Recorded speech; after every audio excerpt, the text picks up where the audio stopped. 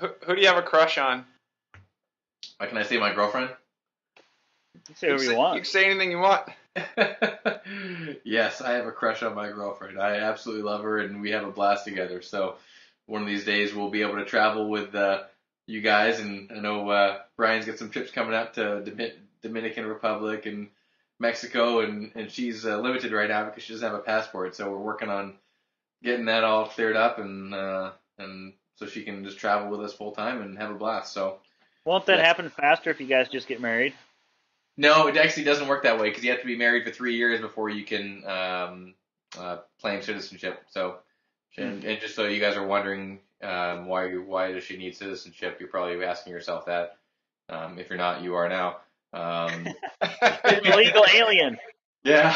No, she moved here from Russia when she was 7, so she lived here since she was 7 years old, and her parents had citizenship, and she never really needed it because she didn't need to travel outside the country. And once she turned 18, she just didn't really worry about it and had her visa or green card or whatever that is, and didn't need to get it. So now that I travel outside the country, I told her she needs to get it. So we're in the process of making that work. So yes, so hopefully you guys will meet her at one point. I know, Awesome. You haven't met her, have you? No. Yeah, I met her last year at the VIP party. You did. Yeah, I don't think Clint has though. I don't think so.